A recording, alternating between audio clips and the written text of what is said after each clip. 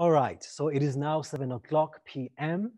It is my pleasure to welcome Tali Nates, who will then start the webinar officially and introduce our speakers. Thank you very much. Good evening, everyone. Good morning, good afternoon to all our guests from around the world.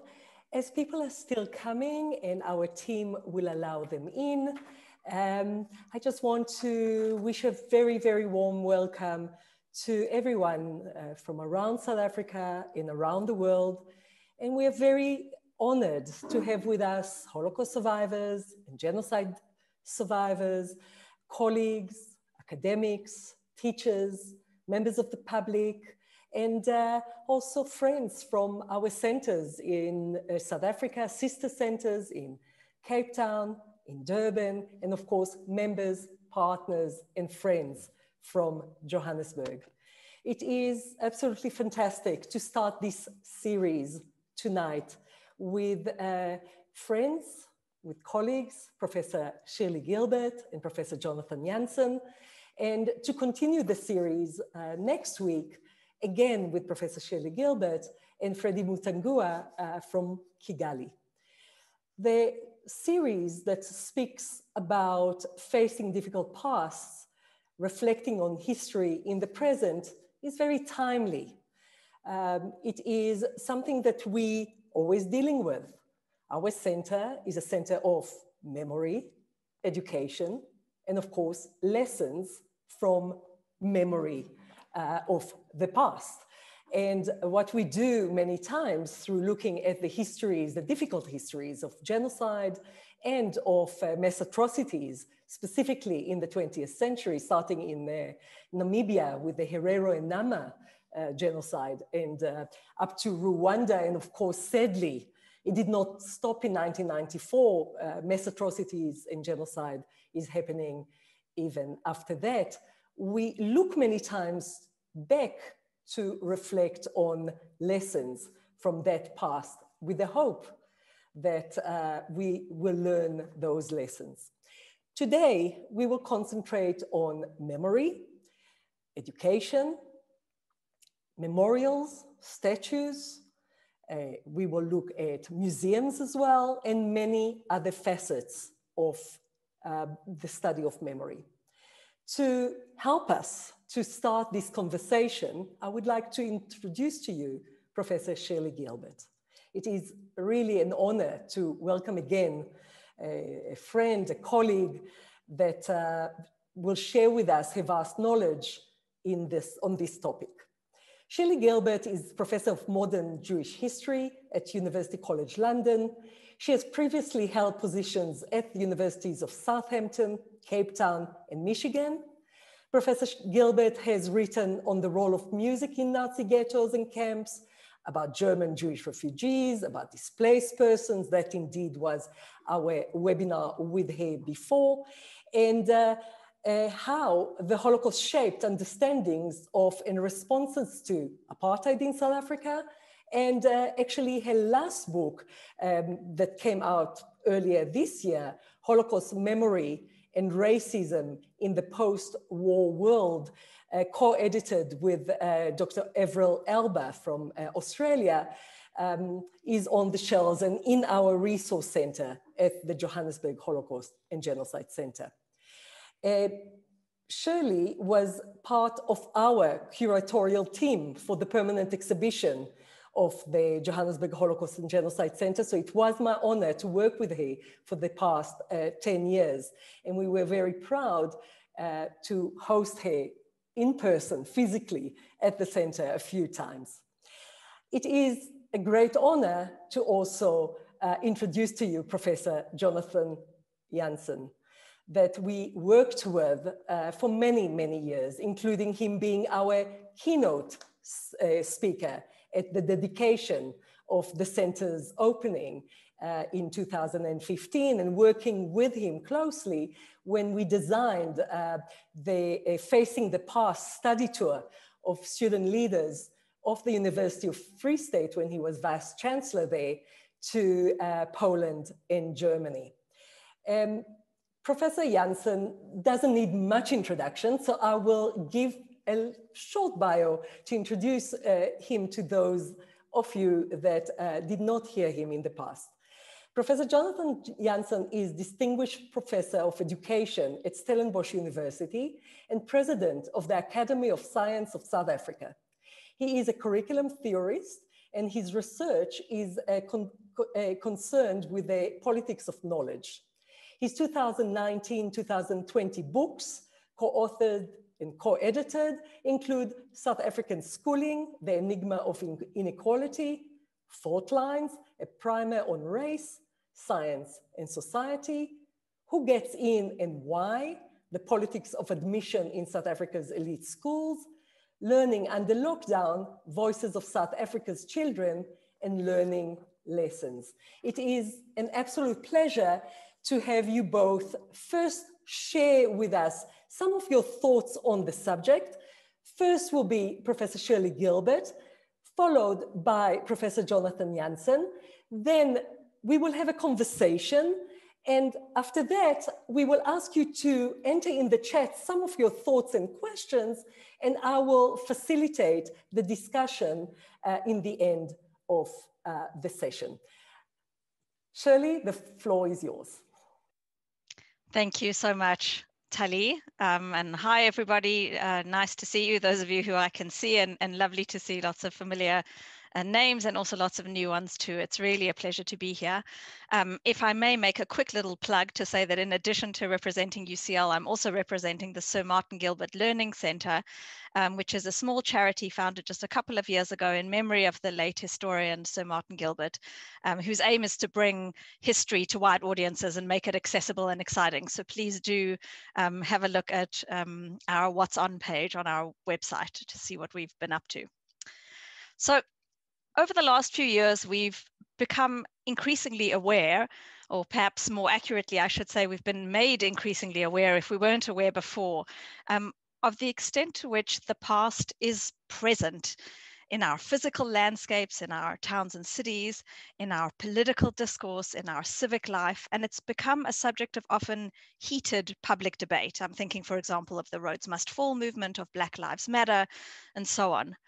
And the idea that Tali and I had of running these two lectures was to dig a little bit more deeply into the larger questions underlying this increased interest in how history is represented in the public sphere, to take a step back to consider some questions that will allow us to think in a more zoomed out way about what is going on and what is at stake when history enters the public realm to the extent that it has been.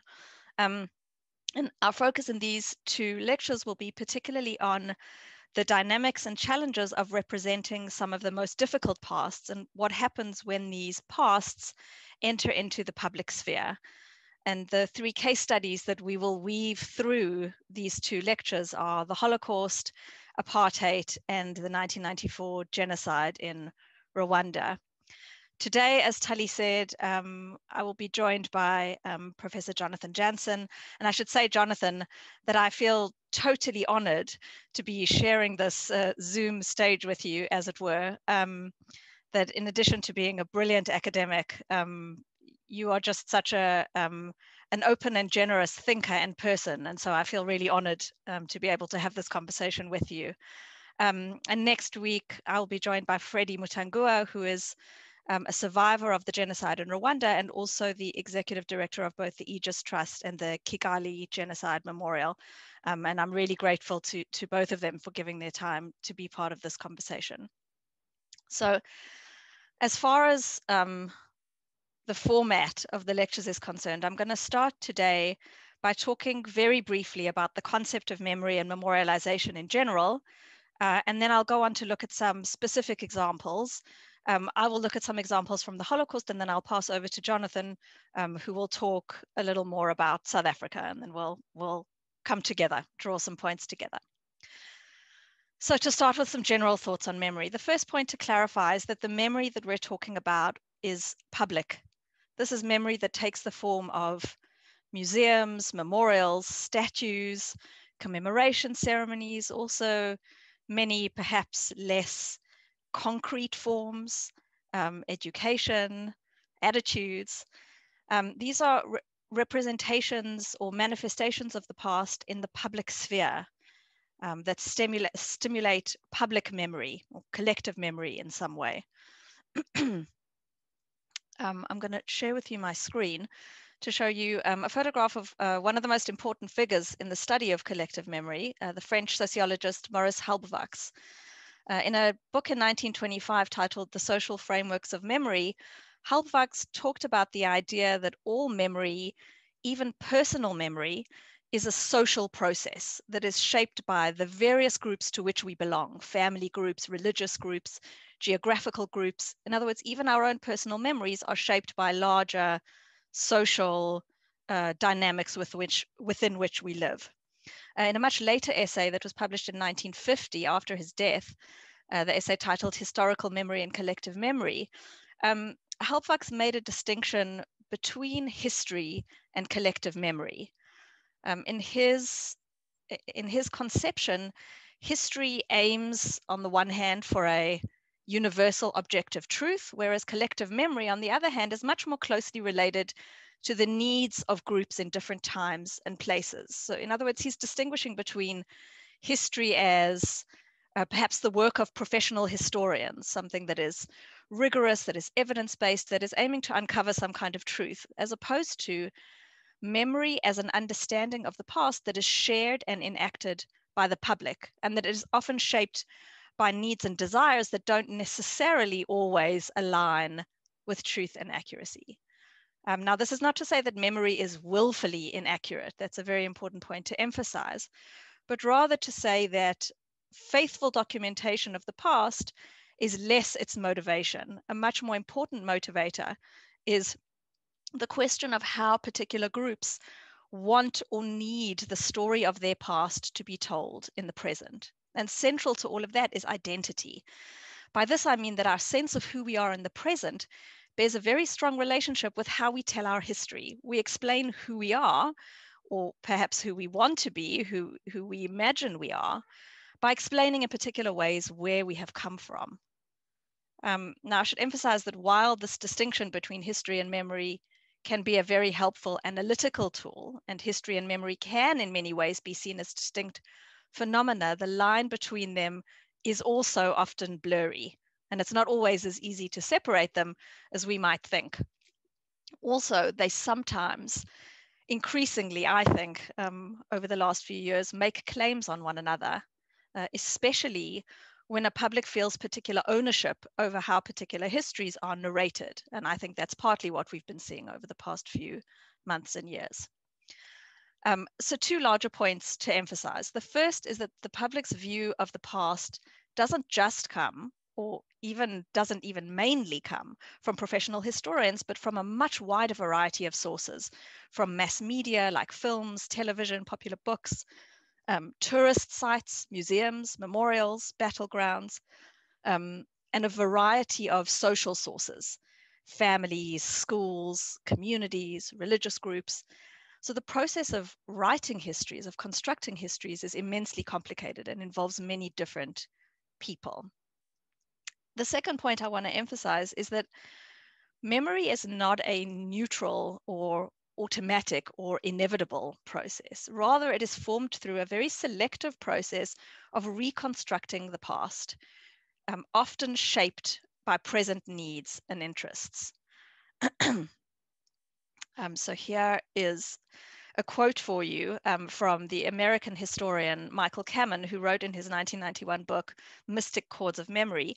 Societies, in fact, reconstruct their pasts rather than faithfully record them, and they do so with the needs of contemporary culture clearly in mind, manipulating the past in order to mold the present. So when we talk about the idea that memory is constructed, what we mean is that it's selective. We don't memorialize every bit of our histories. We pick and choose what we decide to cast into stone or bronze, or to put into our museums, or to put into our educational curricula, or to put into our history books. This is inevitable. It is neither good nor bad, but entirely unavoidable. But there's lots of different factors that can play into how that past is constructed. One one big factor can be different national or group myths and ideals. We present history in a way that associates us with particular values or triumphs or aspirations. Political needs at different times can also feed into this. For example, sometimes we want to emphasize our heroism, perhaps downplay guilt, or sometimes perhaps atone publicly for guilt. And there are many other factors. The larger point is that historical representations, the presence of the past, reflects not only the past itself, not only past events, but also current concerns of communities and a group or a nation's ideas about itself. So as we consider the various examples that we're going to be looking at tonight and next week, there's a series of broader questions I think that we can ask to help us make sense of what we're looking at. Who is guiding the process of remembering? We can ask ourselves. Who is deciding what should and shouldn't be commemorated? What is appropriate and what is offensive? When we narrate our pasts, which events are remembered, which are forgotten? Why are some things commemorated and not others? And is it reasonable or desirable for some parts of our histories to be erased from view? So those are just some big abstract questions and ideas. In order to now explore these points a bit more concretely, I want to look at some significant examples of the Holocaust in public memory.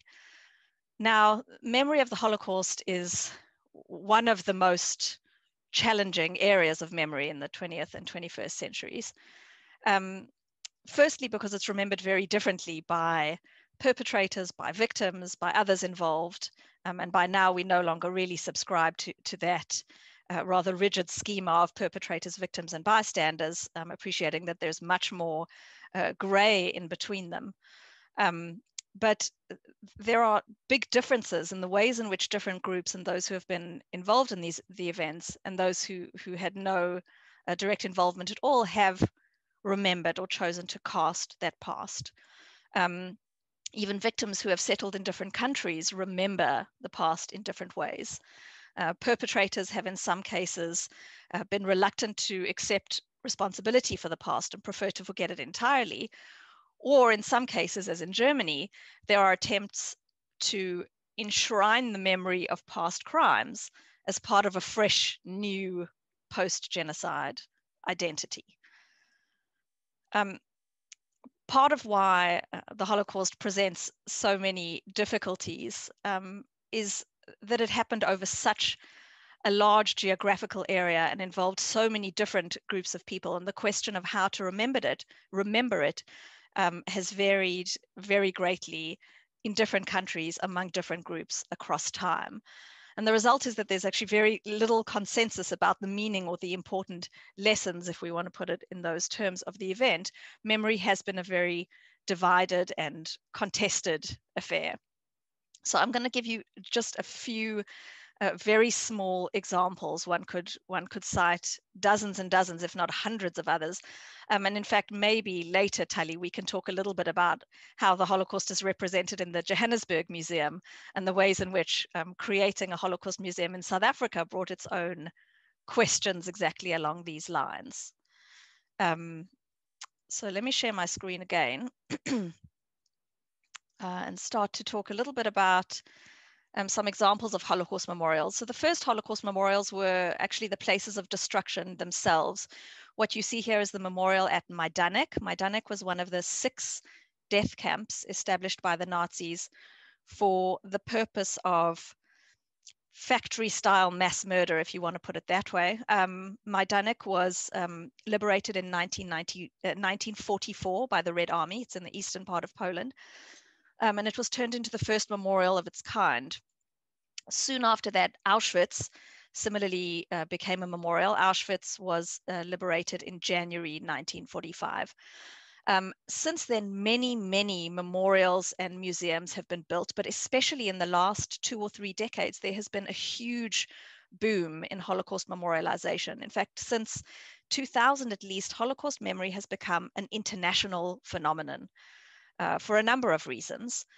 In small part, because victims spread out all over the world after the war, and so they brought their memories with them. Although that probably has relatively little to do with why memory spread so quickly. It has more to do with the enormity of events, with the wide-reaching impact that they had on Western society and how we think about the world.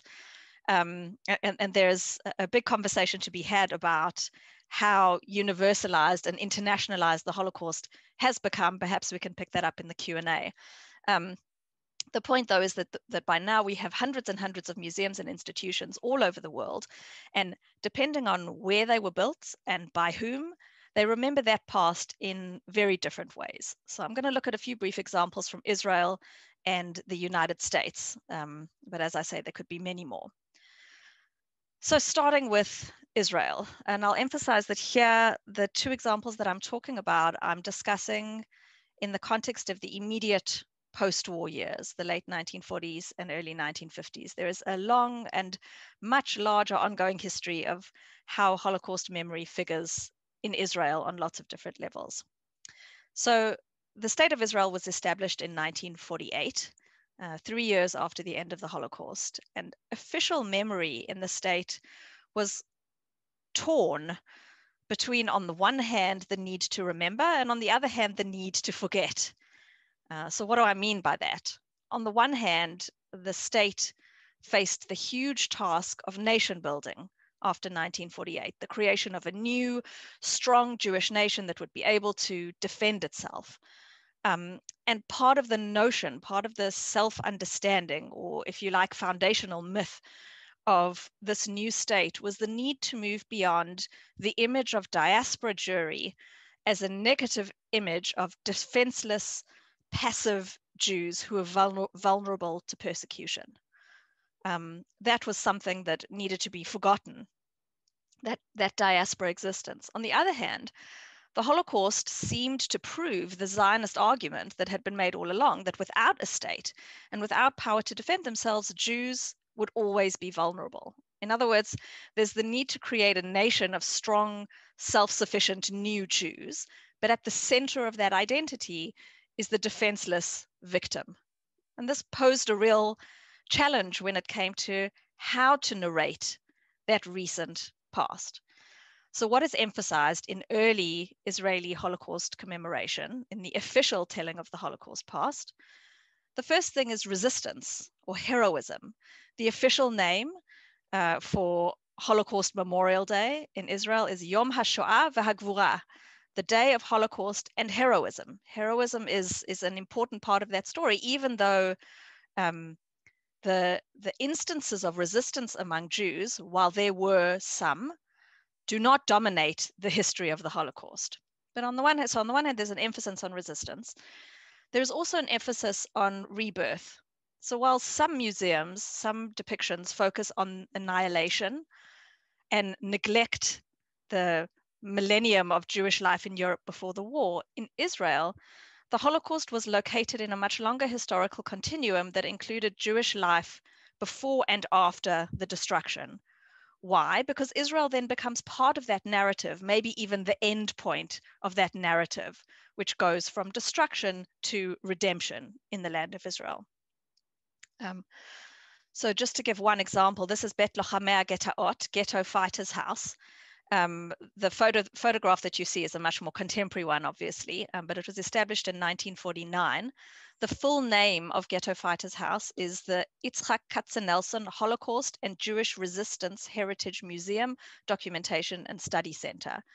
Katzenelson was a Hebrew and Jewish poet who participated in the first uprising in the Warsaw Ghetto, which was in January 1943, and he was killed in Auschwitz. So Bet Lochamei Getaot, as the title suggests, as its name suggests, was founded by survivors, including many members of Jewish fighting organizations. And it emphasizes Jewish life before and during the Holocaust over the killing, and especially fighting and surviving the war. And the end of the narrative is about Jewish life after the Holocaust to be found primarily in Israel. So again, here we see the trajectory from destruction to redemption. And I'll make the caveat again here that I'm describing this very briefly. It's putting it quite crudely, but just trying to sketch for you in broad brushstrokes the broad trajectory. Another example is the Yad Vashem Martyrs and Heroes Remembrance Authority. And I'll tell you a little bit about the particular sculpture you see here in a moment. Yad Vashem was built in the early years of statehood. It was opened in 1953. And from the outset became an integral part of the state's identity. So foreign dignitaries would visit as part of their official trips. It's one of the key stops on the tourist trail. School children go there, soldiers go there as part of their army service. And the founding legislation of Yad Vashem spoke about the need to remember the dead, but at even greater length about the need to remember Jewish heroism. There's that emphasis again. And one of the first things that visitors encounter is this statue that you see, which is a reproduction of Nathan Rappaport's sculpture, The Ghetto Uprising in Warsaw Ghetto Square. This was first built in Warsaw in 1948 and commemorates the uprising in the Warsaw Ghetto, which is probably the best known example of resistance in the largest Jewish ghetto. The uprising was staged in April in 1943, by which point actually most of the ghetto population had already been deported to Treblinka, and the Nazis were trying or planning to liquidate what was left of the ghetto, but they were held off by somewhere between 500 and 750 resistance fighters for about a month. This was one of the largest instances of armed resistance by victims during World War II. And that uprising became one of the most important symbols of the Holocaust in Israel, and I would say elsewhere as well. In fact, it also defined the choice of a date for marking Yom HaShoah, and that's as opposed to Holocaust Memorial Day, which is the day designated by the UN and many governments as a day of commemoration. That's marked on the 27th of January, the liberation of Auschwitz. Yom HaShoah is what Jewish communities tend to commemorate, and that is marked on the date of the Warsaw Ghetto Uprising. Yad Vashem also reflects the state's own ideals and definition of itself in linking the narrative of the Holocaust and the founding of the state. So it also portrays the Holocaust in a way as the end of viable Jewish life in exile. So putting an independent state in Israel is an important part of a solution to the Jewish problem. The somewhat problematic terms, but I think you get my point. So again, the trajectory from destruction to rebirth.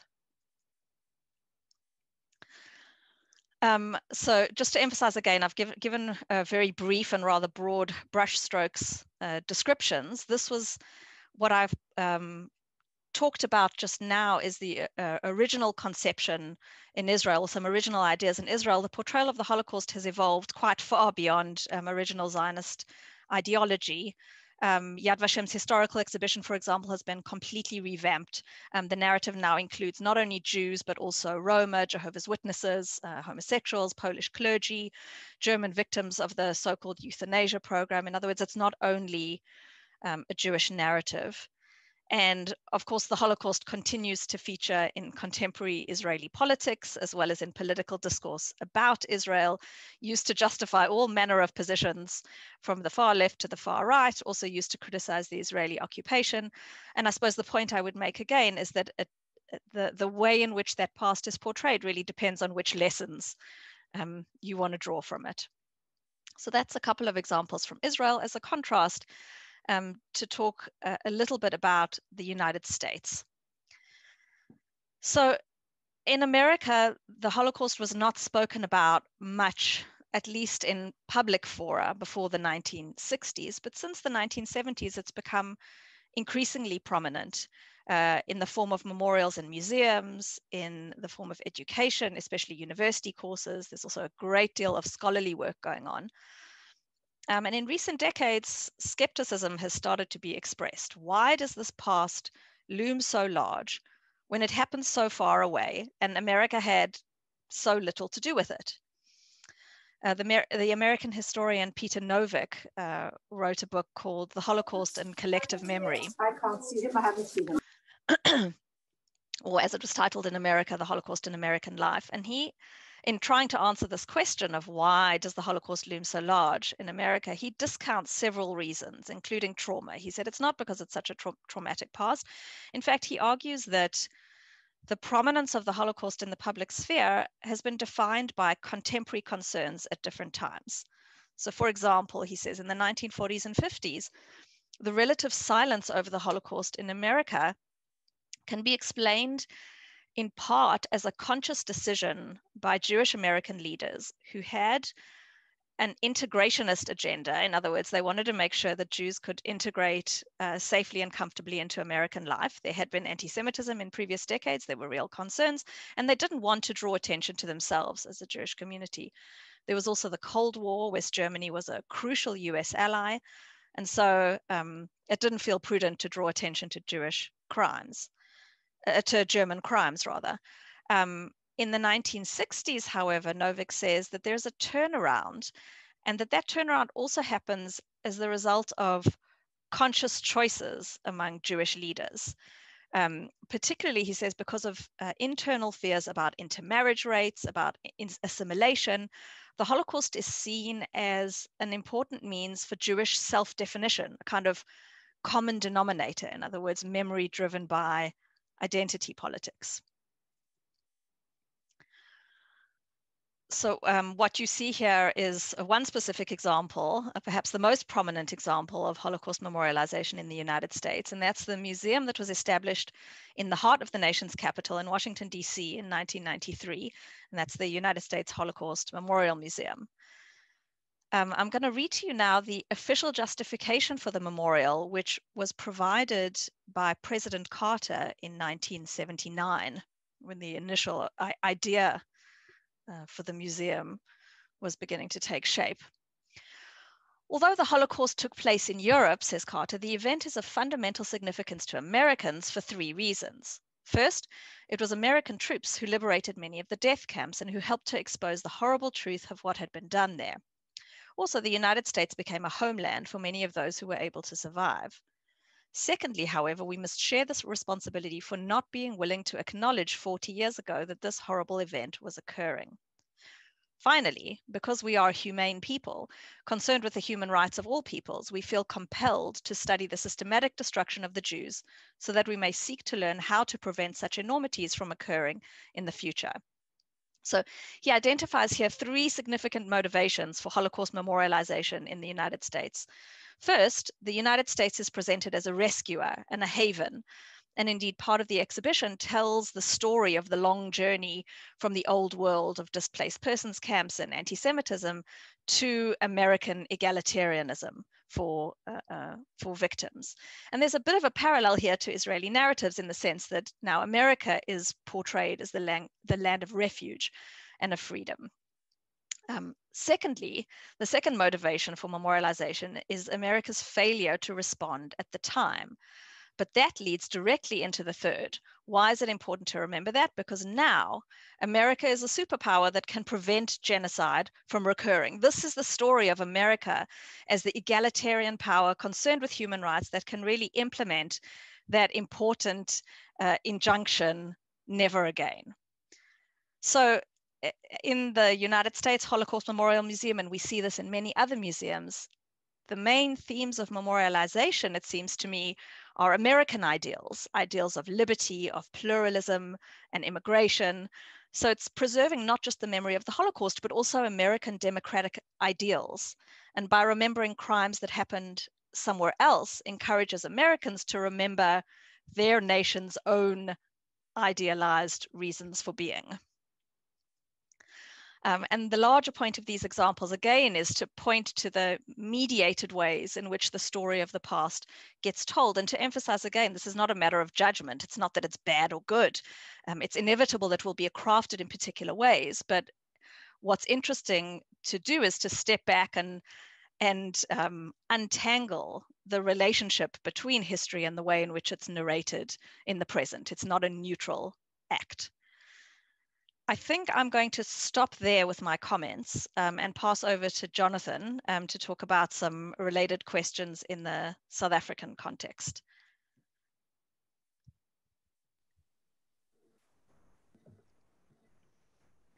Thank you, Shirli, and thank you for, wow, that was an amazing lecture.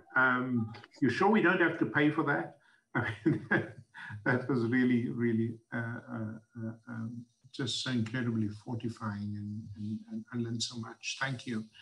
Thank you, Tali, for drawing me in again, as you tend to do. I am always honored to be associated with and join platforms of the Johannesburg Holocaust and Genocide Center. And welcome to all of the participants, and in particular, a really warm welcome from my side to survivors of the Holocaust, survivors of the Rwandan genocide, and survivors of any other atrocities in the world. One of the reasons I just wanted to mention survivors is that Twitter went crazy today because a white South African man presents himself as an apartheid survivor in New Zealand, where he is running, believe it or not, on an anti-immigrant ticket. Okay. So here's the trivialization of what it means to be a survivor with this white immigrant running on a nationalist ticket.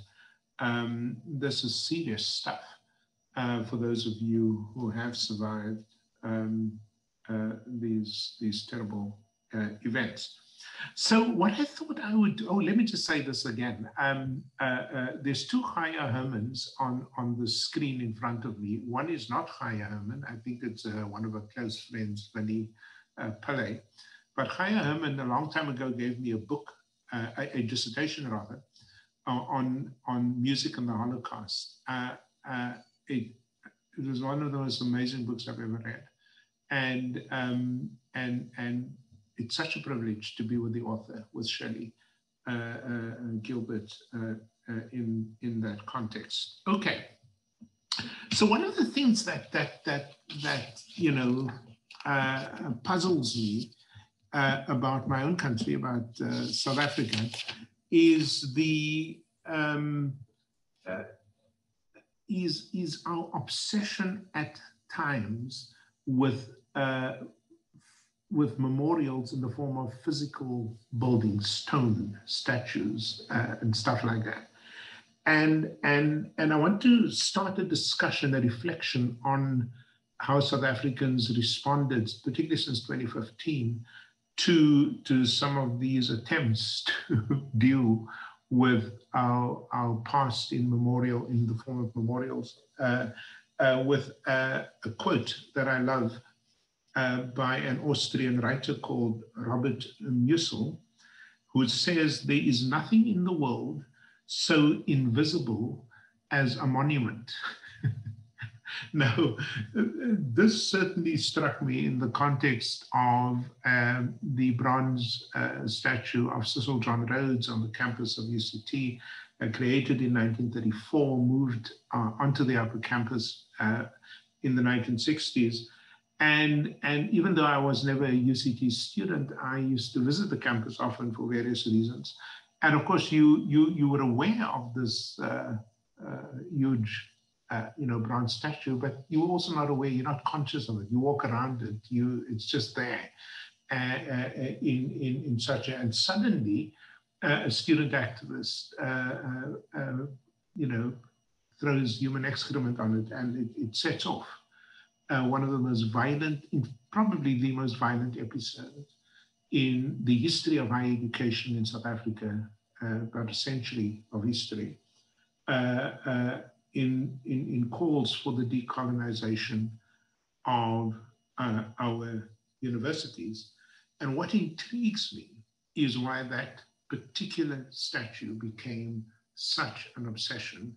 The Vice-Chancellor tried to move it around the campus. The Senate, in a remarkable bout of consciousness with one abstention, decided to remove it from the campus. And that intrigues me, how did this thing suddenly become such an focus of attention, obsession in South Africa? And almost immediately, in the weeks that followed, there was the attack on anything resembling a statue, whether you knew the meaning of it or not. So, for example, the horse memorials, recognizing the role of horses, for example, in the war, in the Great War, get attacked in places like Uitenhage and Port Elizabeth in the Eastern Cape. There is the attack on and the defacement of King George's bust on the campus of the University of KwaZulu-Natal. But there's also the attack on the statue of Mahatma Gandhi in Johannesburg. And there is the attack on a beautiful piece of artwork on the campus where I was Vice Chancellor at the time, called The Bull Rider, that was produced by a Black artist, by the way, and a progressive artist. And that thing comes under, in fact, I was there at that time, and I'll tell you a little anecdote about that, when I saw a non-student, former student of the university, sort of chipping away at the bull rider. And I tried to engage him in conversation at night, but he ran away. So I was really fascinated. How do you get both the bull rider and Mahatma Gandhi coming under attack, even as you get Paul Kruger's statue in Pretoria Central and King George coming under attack at the same time? And so I want to share with you a few ideas about what happens in South Africa when these invisible things become spectacularly visible and is met with very, very violent actions. And for the sake of time, I normally go with 7 or 10 things, as Chaya and Vinnie will know, but I'm going to, for the sake of time, just reduce it to 5 theses around what I think the way South Africa deals with these visible memories of a very present past. And the first thesis I want to share with you is that the attack on the roads, and indeed the attack on almost any statue, is often a proxy for very, very deep discontents in post-apartheid societies. So if you saw the attack on the roads as having to do with roads, I don't think so. It just happened to be there. It just happened to be visibly there. But as I said, for decades, it troubled no one, including beautiful reflection on it, a former UCD student called Elby Sachs. But I don't know of a more appropriate word in the English language for hurtful. I think people were genuinely, students, young people were just hurtful with the fact that you have this corrupt government that had gone off the rails, that had treated people with contempt, and the inequalities were rampant, even more so now, by the way, post in the COVID period. And so the attack on the statue is actually not about the statue. It is about, on the one hand, what it represents institutionally, but more broadly, a lashing out almost against a promise, because of a promise that wasn't kept, the democratic promise of 1994. The second thing, thesis that I want to share is that I think what the physical memorial offers is an opportunity for, I'm not the first one to use the term, for the politics of spectacle.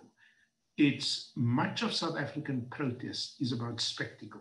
You don't just protest, you burn tires. You don't just protest, you attack buildings. In fact, in Senekal, in the Free State, where I lived for 7 years, it was the oddest thing for me to see white farmers who were also hurtful, turning over a police van, burning it, and attacking policemen. This is highly unusual in that community.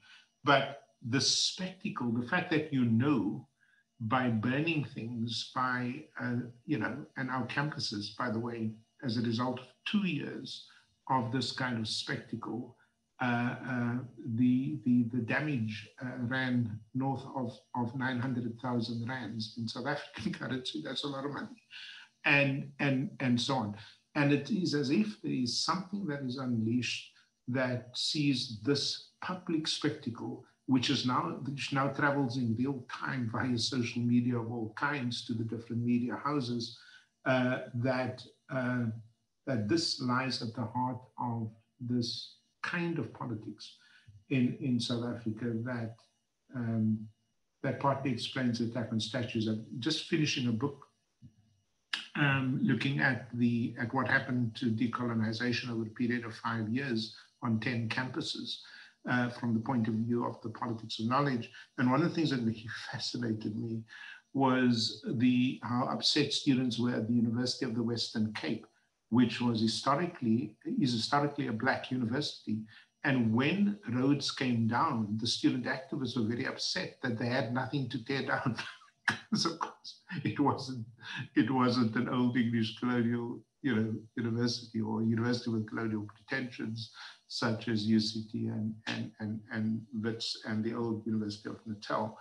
But the politics of spectacle very much explains all this. The third thesis I want to share with you is that the indiscriminate nature of these spectacular takedowns of memorials reflects not only a very gross political ignorance, in my view, but also the fatal disconnect between politics and pedagogy in the heat of the moment. In other words, don't you even try, and we did try, I can assure you, to sort of say, how can we repurpose some of these memorials instead of just taking down a figure that I don't think on the campus I served at, I couldn't see the point of taking down Stein's statues. Stein was a Boer War general. He's not Verwoerd, if you know what I mean. He's not Milan. He's not Swartz. He is a guy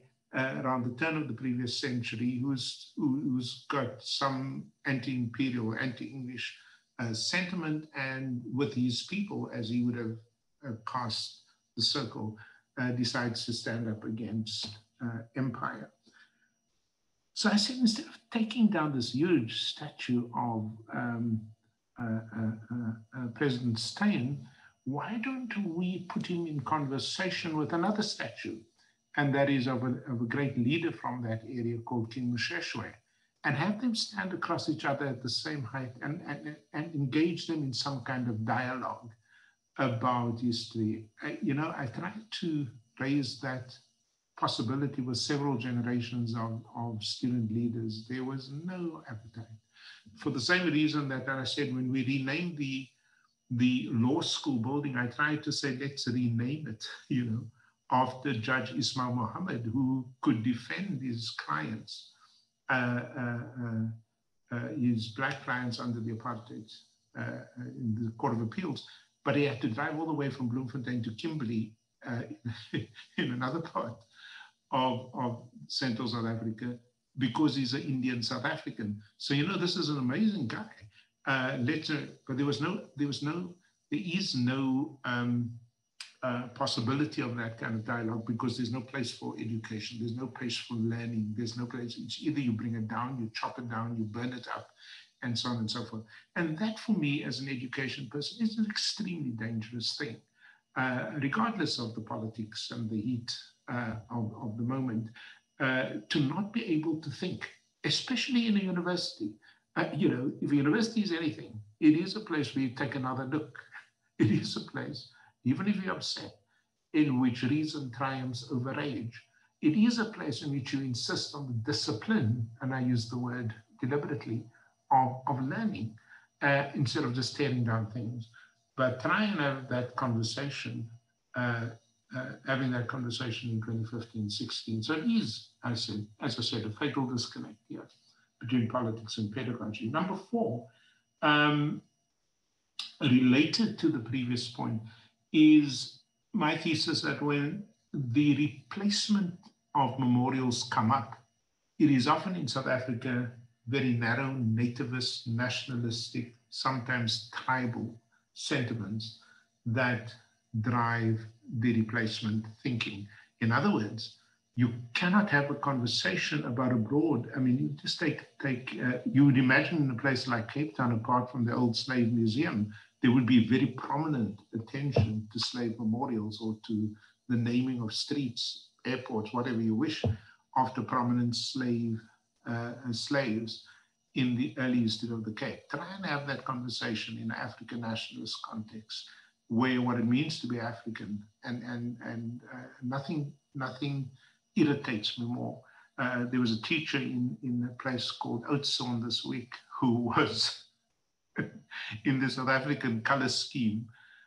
He would have been classified as colored, and he was accused of fraud by the Department of Education for presenting himself in the interview as an African. This is the guy who had the temerity to think of himself broadly as an African as opposed to somebody that must be remembered by its apartheid nickname. This is the dark side of these debates. And so I've never been caught up in the allegedly progressive sentiments that lie behind decolonization. As important as decolonization, as I just told the Association of Commonwealth Universities this morning, I really do believe there's unfinished business with respect to decolonization. But when all of that gets drawn down to a very ethno-nationalist sense, as Adam Abib calls it, of what it means, to replace things, then of course you're in trouble. And number 5, I want to suggest that the politics of memory in South Africa, and particularly in relation to memorials broadly defined, as Shirli very usefully put it in her opening remarks, is not only highly selective, but very contradictory in what it wants to achieve. And let me give you 2 examples. When Rhodes came down, was toppled at UCT, you didn't need to be very smart to realize that the next candidate for toppling was Rhodes University, right? Because it's named after the dude, okay? And Rhodes University went through an incredible angst, and it went to the leadership of the university, to the Senate, the council, and ultimately, and the alumni and so on. Ultimately, despite the very, very intense and very often violent decolonial protest movement at the Grahamstown University campus. Just like that, they decided, no, we need to keep the name of Rhodes because of its brand value.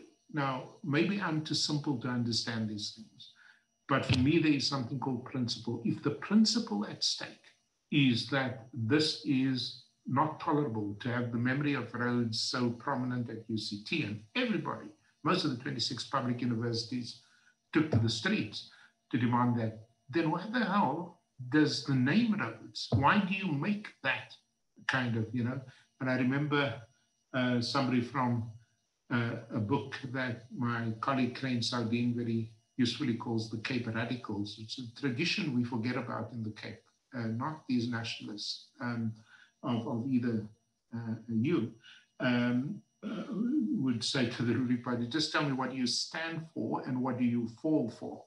And that's very much the dilemma here, is when you don't have a principled position on these kinds of things, you pick and choose according to what is convenient, even in the same time period, etc. Let me take another example, absolute hypocrisy, which is the Rhodes Scholarship, okay?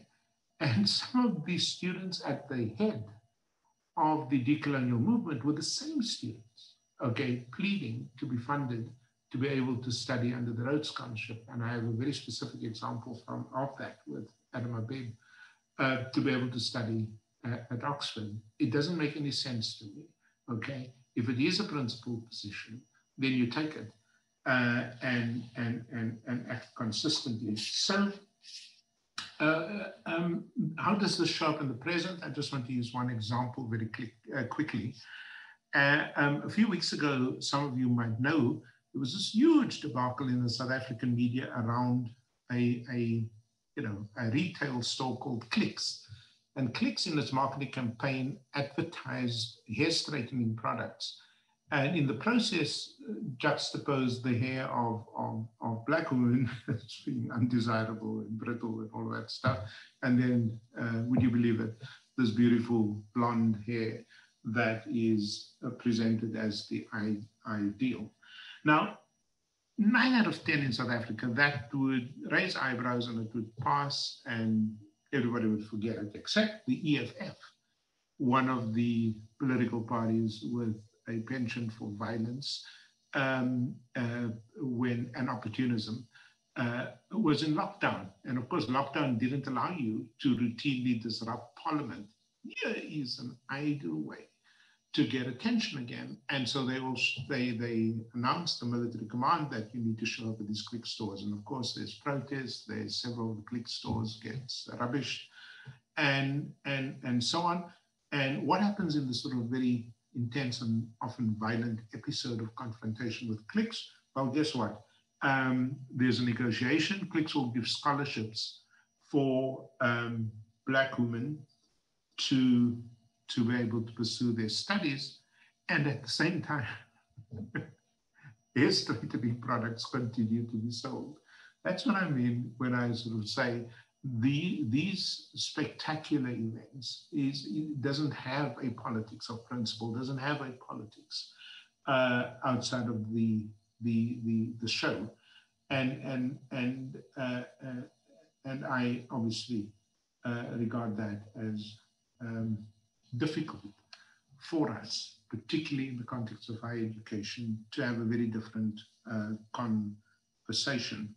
So again, let me underline, I would certainly make the case, with or without the tragedy of the death of George Floyd, that those Confederate statues needed to come, and flags needed to come down everywhere from Virginia to South Carolina.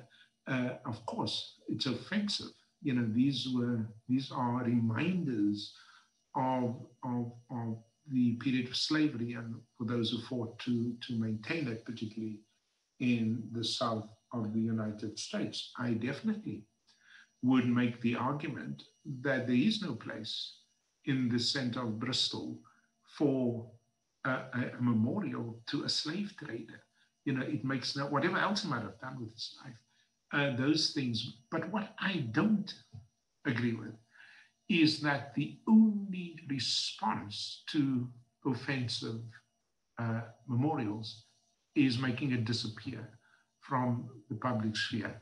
Because I really do believe, also in the case, by the way, and yeah, I have to be careful because I'm not an expert on memorialization in the context of the Holocaust, but I wonder whether there is a space in thinking about things that break us, you know, whether there's a space in South Africa, for example, for memorialization that also demonstrates social solidarity, that also demonstrates human connection across these divisive minds, that also demonstrates historical complexity.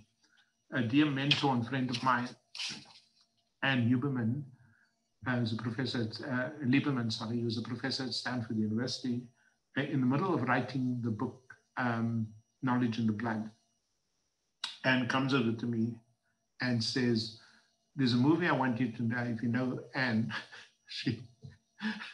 she's much older than me, and Anne doesn't talk to me. Anne gives me instructions, and Anne says to me, I want you to watch this movie tonight, okay? And you tell me about it tomorrow. So I watch this movie today. And man, I tell you, there is no other movie that has made me appreciate the complexity of and the entanglement of our lives. Then I always have to write it down, otherwise I say the German wrong. But the German name of this movie, one of the greatest movies, I think, Des anderen Leben, or The Lives of Others. And what that movie does for me is to make what appears to be, in the context of the Stasi, a very clear-cut case between perpetrator and victim, to begin to see ourselves through the lives of others and recognize not only our own complicity in our human misery, but also invoke in us a compassion that reaches out rather than only condemn. Thank you. Thank you very much, Professor Jansen, Professor Gilbert.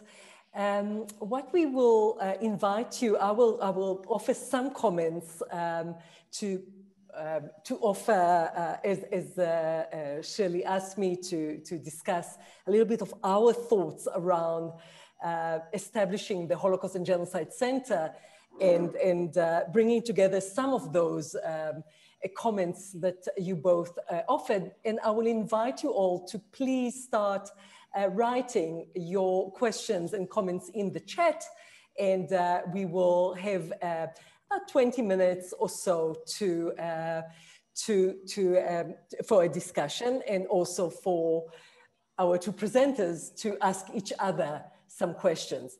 So the process of creating, of course, the Holocaust and Genocide Center took many, many years. I myself am a daughter of survivors.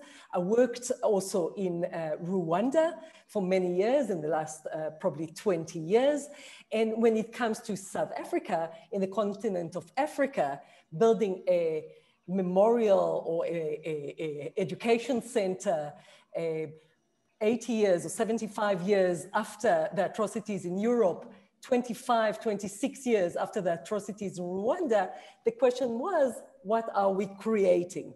And the decision was to create an education center rather than a museum, a place of dialogue like we do tonight, a place where we can ask the questions and the difficult questions that Jonathan, you asked, that Shirli, you asked, and actually having an open space looking at case studies of genocide, mass atrocities in the 20th century.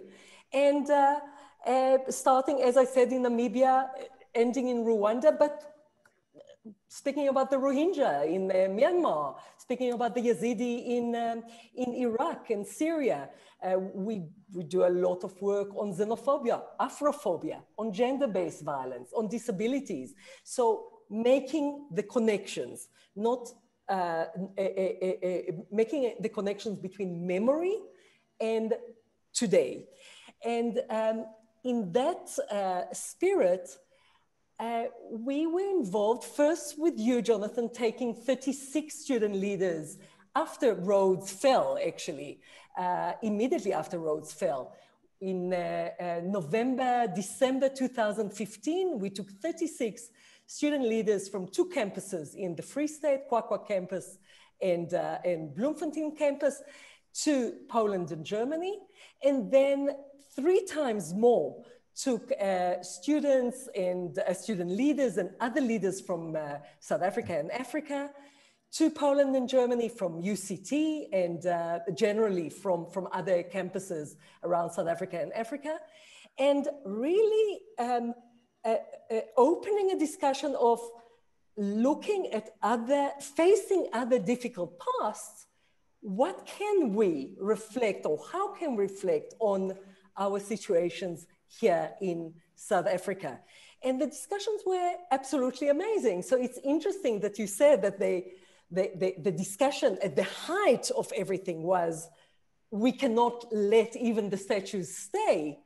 When the students came to Poland and Germany and faced some of those memorials that you showed us in Majdanek or in Auschwitz or in Berlin or in the Stasi Museum in Berlin,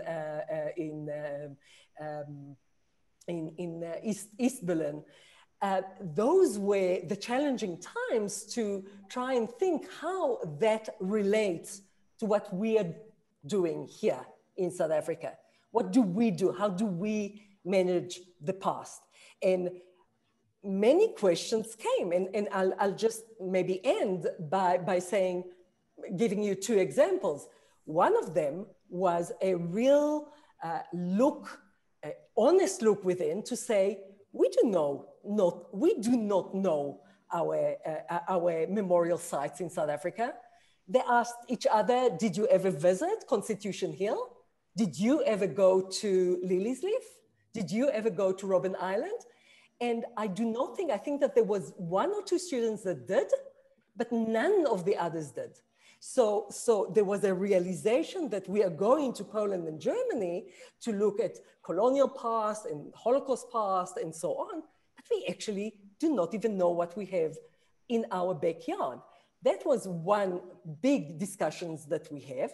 The other interesting discussion is, look at Germany, they are facing their past. What does it mean they're facing their past? They're democratic now. They're facing a past of, dictatorship. What past are we facing in South Africa? Are we facing our, do we look at all history as our history? Are we, I remember a discussion about, for example, atrocities in Namibia. No, that was apartheid regime that did atrocities in Namibia. We cannot take it as our history. It's not our history. Yet Germany must face their past. But excuse me, it's a democracy. Why should they, face a dictatorial past? So I'm just giving you two of the examples, and there were many rich examples of questions about, we are seeing one past in Germany, one other past in Poland. What do we do with our own past? So the questions are starting to come in, but maybe I will allow Shirli first ask your one question, and maybe Jonathan ask your one question. And I have now 3 questions that I will pose to you. Thanks, Tali. And thank you, Jonathan, also for your comments. Lots of ideas and rich and provocative questions. So, one thing I wanted to ask you, I was really struck in your talk by this paradox between what's visible and what's invisible. This notion on the one hand that there's nothing in the world so invisible as a monument, and on the other hand, having in my mind this very vivid picture of all those students clambered all over roads and pulling him down. It's not invisible at all, although in a way, they're kind of both there at the same time, the visibility and the invisibility in the way you were describing it. So, on the one hand, we have this real heightened anxiety, and I suppose now I'm zooming out of roads must fall, I'm thinking of Black Lives Matter and other examples when I say there's this heightened anxiety about memorials, about representations of the past in the public sphere, but there's actually in your telling of it, and I think in many of the examples that we've seen, no actual real engagement with history. There's no education, as you put it, there's no learning, there's no dialogue, there's even a shutting down of dialogue. And so as you were talking, I was thinking, well, can we think of more productive spaces for engagement? Do we have examples? Do you have examples of more productive engagement with the past? And how can one engage publics in more productive encounters with the past? You were talking towards the end of your remarks about memorialization that would demonstrate social solidarity, that would demonstrate human connection, that would really get the complexity of history. And, it occurred to me that it's actually very difficult to convey those kinds of things or to elicit those kinds of things, especially in stone or in, those are not pliable media. So how do we try and elicit those kinds of very difficult, nuanced things? Can we actually productively do that in the public sphere through our public memorialization? I'm curious what your thoughts are. No, thanks, Shirli. And obviously, as somebody who is involved in education and teacher education in particular, this is something that I think about all the time. The one thing that's very clear, you cannot do that in any context, certainly not in in a politically flammable, situation. You can't raise anything, and you're quite right. I mean, you take a huge risk to your life very often if you had a counter idea. So you got to do this in peacetime or relative, quiet times, and we did that. So the Steyn statue in the annual festival in Bloemfontein, with the help of Australian colleagues, we had the Pink Presidents Project, and there's a beautiful chapter in our book on decolonization by Brenda Schmalman from University of Johannesburg, with very vivid images of how they put this pink plastic over all the images in the city of roses that of statues of Steyn, and that got a lot of discussion going. There was sort of little, audio records built into the statue so that people could come by, look at this pink thing, sense history as being malleable, and pink, of course, in the context of a very masculine and Calvinist and traditional community did its work, and so on and so forth, and so on teaching. Then, of course, as Stanley said, it was very clear to me we needed to raise the money to get our students not to think of their struggles as exceptional, but to see themselves as part of a broader struggle for humanity. And Tally did absolutely, as she normally does, a beautiful job of getting the students to think, the student leaders in this case, to think, and to come back with assignments and projects in which we teach them to think comparatively. But that you can't do when everybody's out on the streets and so on and so forth.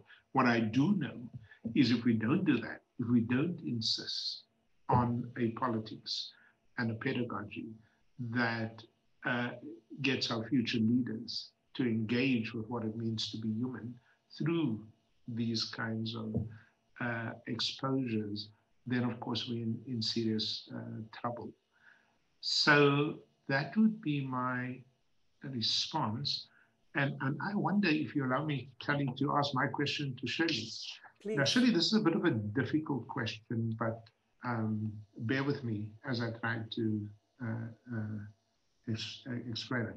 I wonder if you, both my children were born in the US. I spent a big part of my growing up intellectually in that country. I'm absolutely devastated by its current leadership and all of that. But one of the things that really, really shocked me, was that you might recall not just the broader rise of the alt-right, the fact that people can know that things are sayable now about Black people, about Jewish people, etc. That wasn't, previously. And in particular, the Charlottesville, Virginia. Now, I had sort of two emotions looking at that. So here are these young people, okay, marching with slogans like, Jews will not defeat us. And on the one hand, I don't know what the hell that's about, okay, because I don't know who's defeating you. On the other hand, I recognize the hatred, I recognize the anti-Semitism on the one hand, and that obviously energized a lot of the decent people, not just the left in America, to speak out against it. But the fact that those groups were now more visible and now more present in the public sphere, often with, not so subtle support from the White House, that scares the hell out of me, and that exists. At the same time, I look at those young people, okay, and I say, there's something that went wrong, seriously wrong, in your education to feel so alienated, within your own country, the Trump base, and I don't want to confuse these two communities, but you know what I'm saying. And I do feel that the Democrats in that context really did neglect the white working class, really did contribute to some extent, think of the destruction of the labor unions and all of that. That you then had this group of alienated people who then express themselves, in ways that that are offensive, but often conceal a deeper distress about their social and economic alienation. I want to ask you, Shirli, is it possible to have those two conversations at the same time?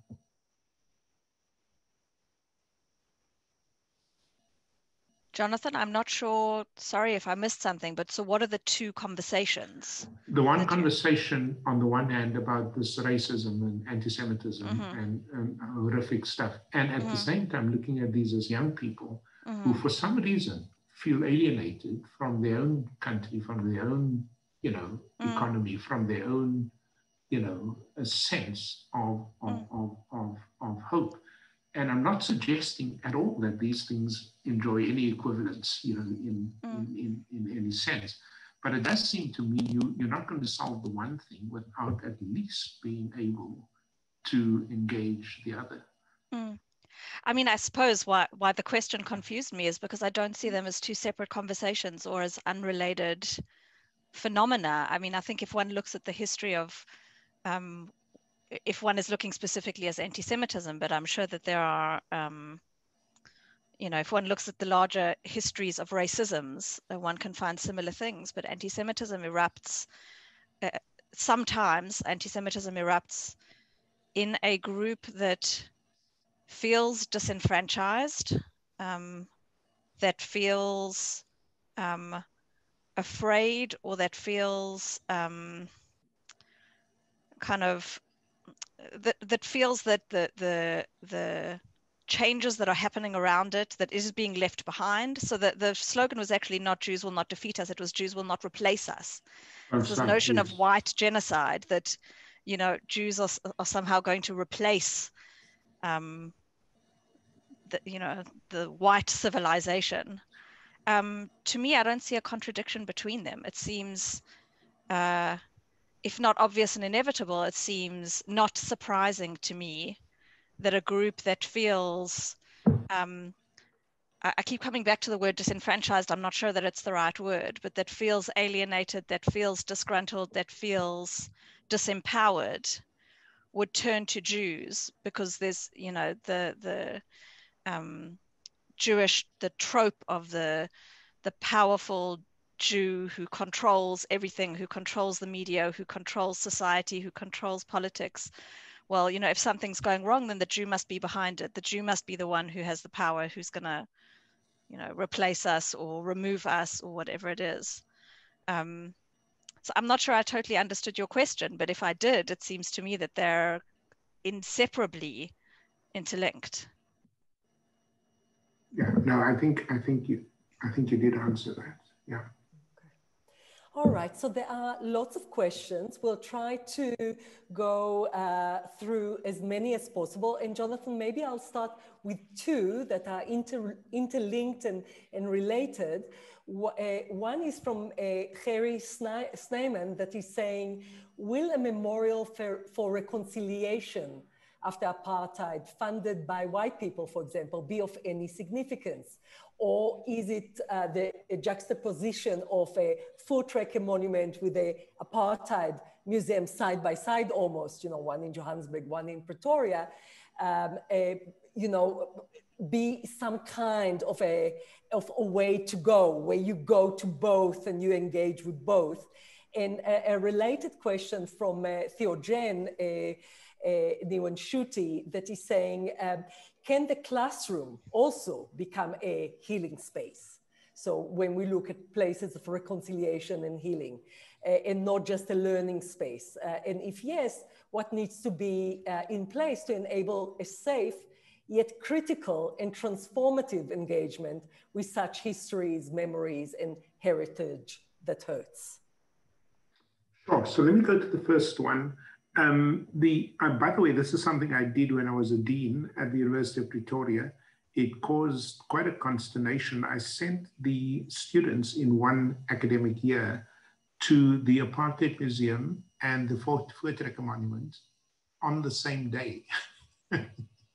I think the lecturer, my colleague, had to change her entire teaching plan because, the white Afrikaans-speaking students had never been to the Apartheid Museum, and the Black students had never been to the Voortrekker Monument.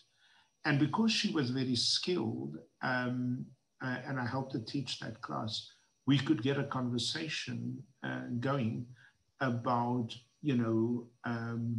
what Eva Hoffman so beautifully called, this clash of martyrological memories, when everybody thought they were a victim on both sides of the equation. So I think that needs to happen, but it sort of leads to the second part.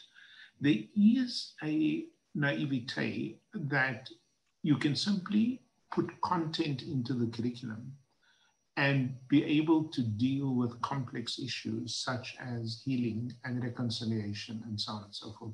Most South African teachers, as I know them, will have great difficulty because, my understanding of teaching these difficult concepts is that you can't do it unless you have had a conversation with yourself in the first place. You can't presume to transform others unless you've transformed yourself. You cannot. Can you imagine a conservative teacher in the rural Northwest in a traditional white school trying to take on issues in a school that is 95% white and Afrikaans, or in these English elite schools in the southern suburbs, where the fees are north of 100,000 Rand, having a conversation about social justice? Give me a break.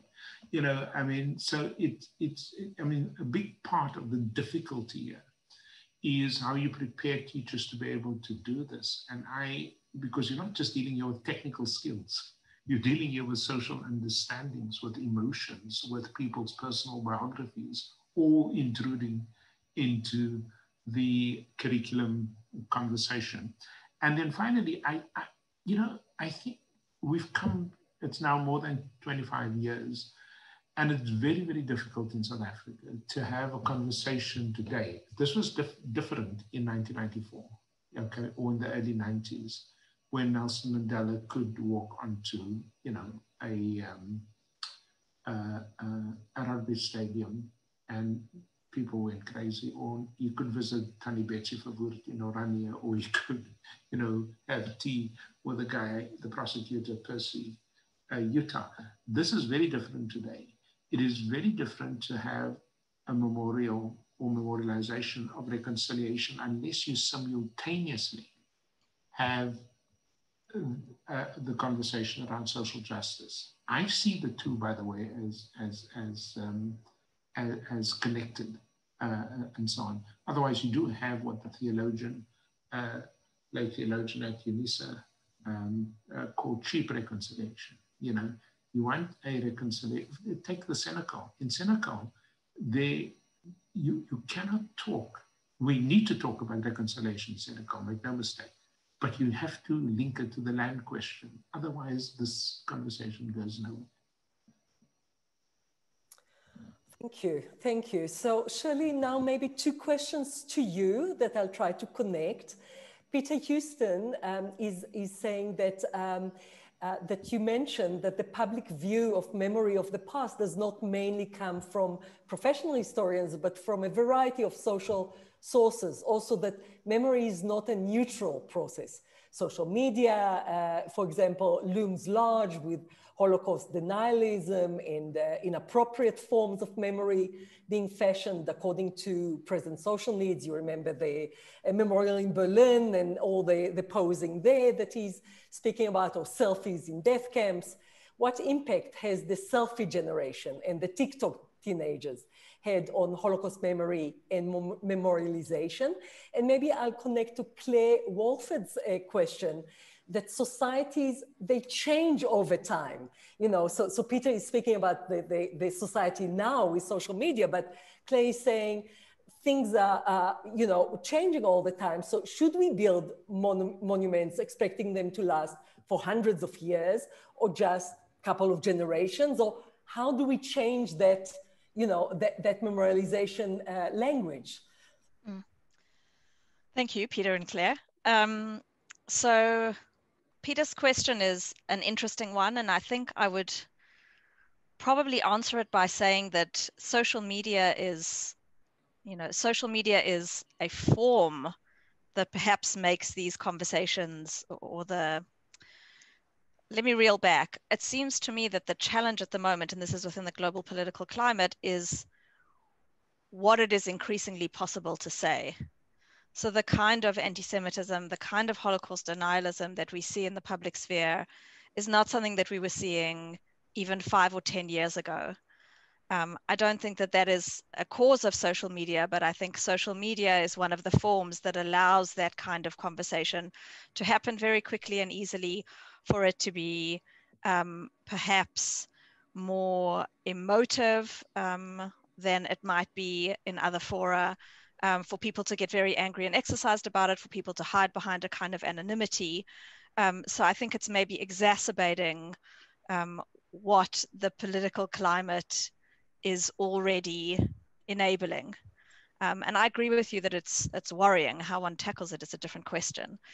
I mean, Claire's question is a bigger and more difficult one, and it really goes to the much larger underlying question of what are memorials for and what do we hope from them. If we take the view, as Jonathan was saying at the beginning of his talk with his quote, that there is nothing so invisible as a memorial, then perhaps memorials are there so that mayors or governments or whoever it is can put up their little statue and say, this proves that I am X, or that I believe Y, or that I support Z.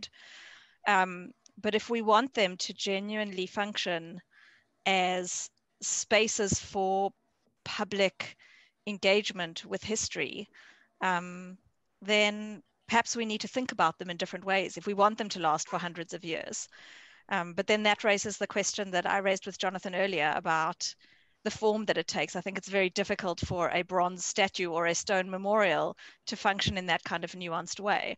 Maybe we need to think about new processes to surround how we memorialize in the public sphere. I mean, one of the commentators that I heard speaking around the whole, when the statue of Colston was tipped into Bristol Harbour a few months ago, was saying, well, maybe we should have public discussions about when memorials go up, so the local public can have a conversation. Should it go up? Shouldn't it? What are we actually memorializing in the public sphere? Involve the public, that it becomes a conversation.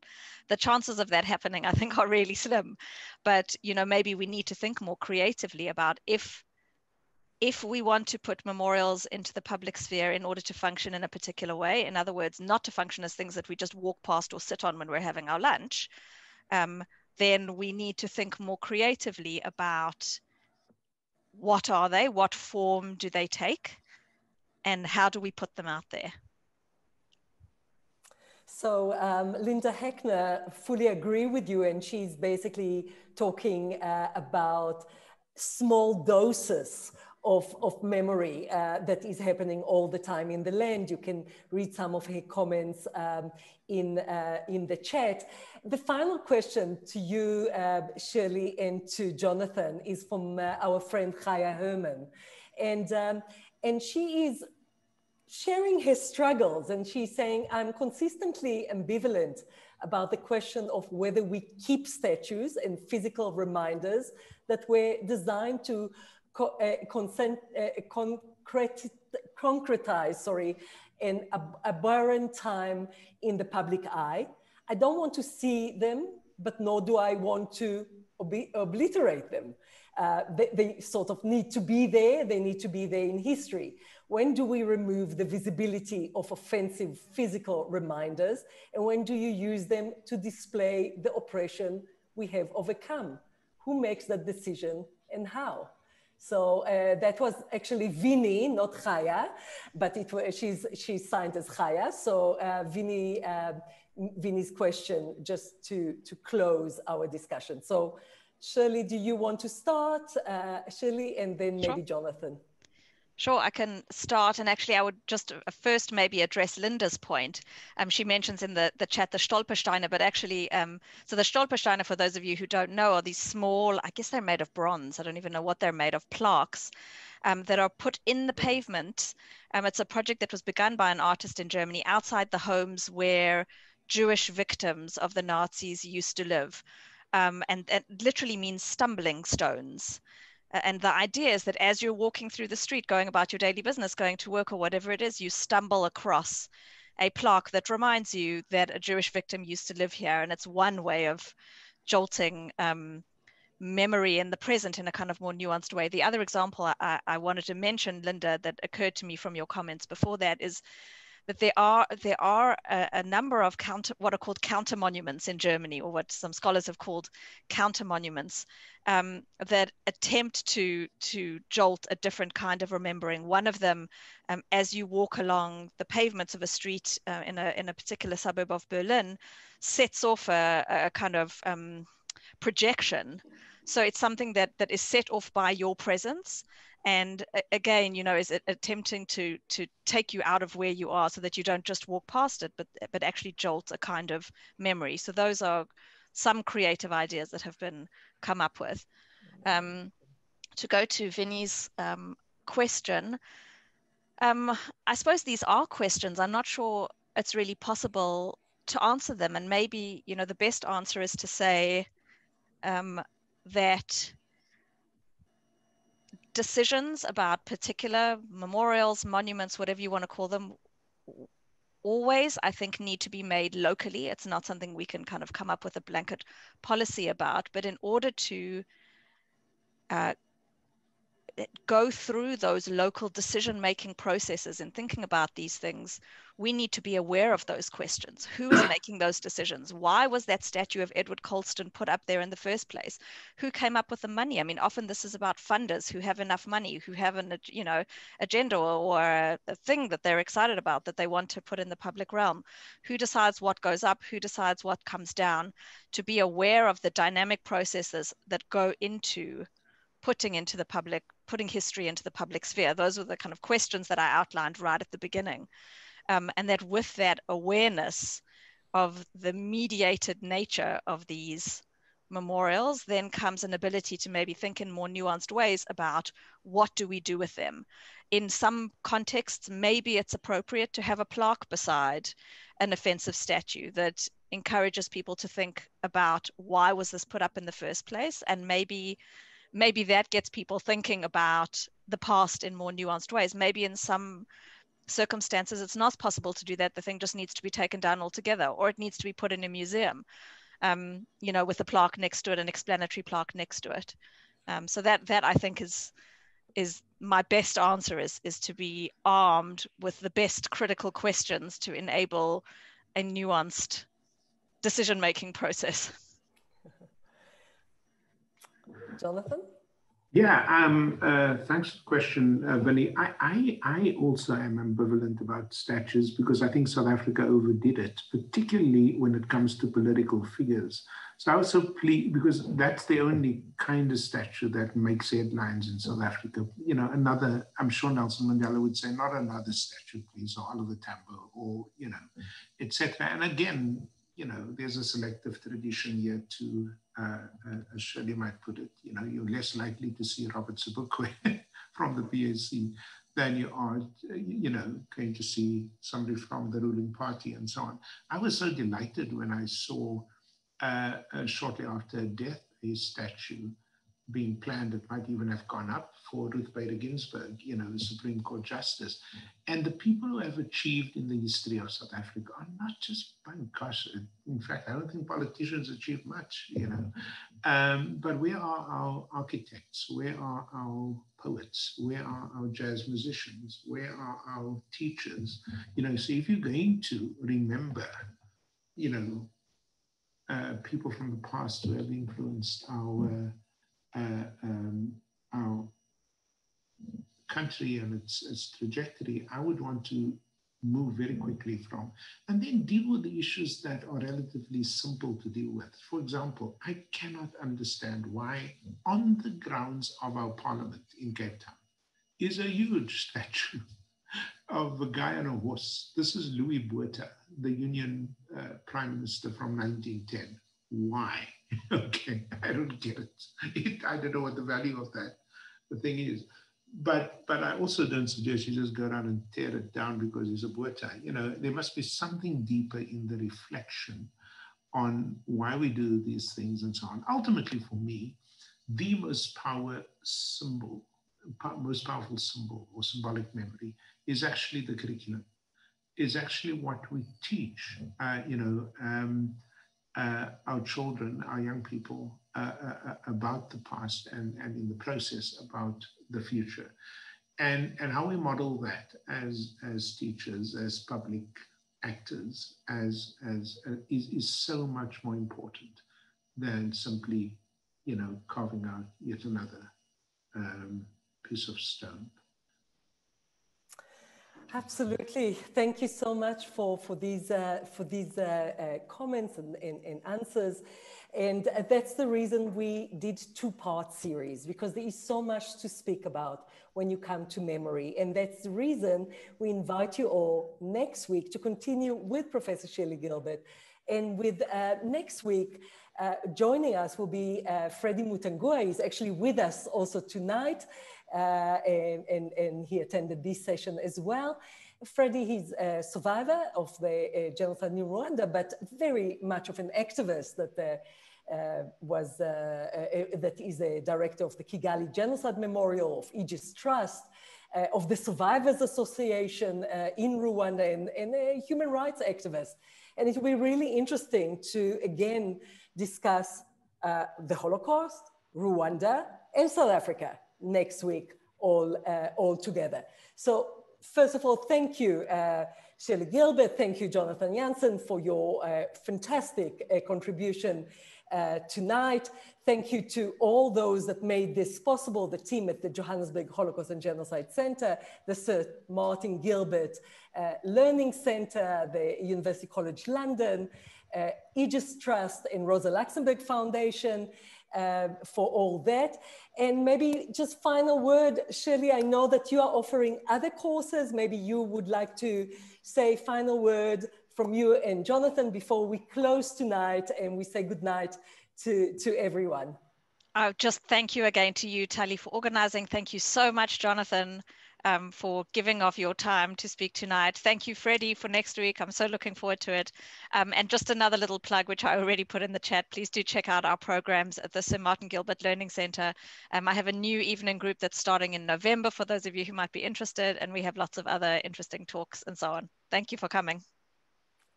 Jonathan? And thank you too from my side. Kelly, I don't think I'm going to lay a complaint with your marketing department, because I really think every South African should know about this.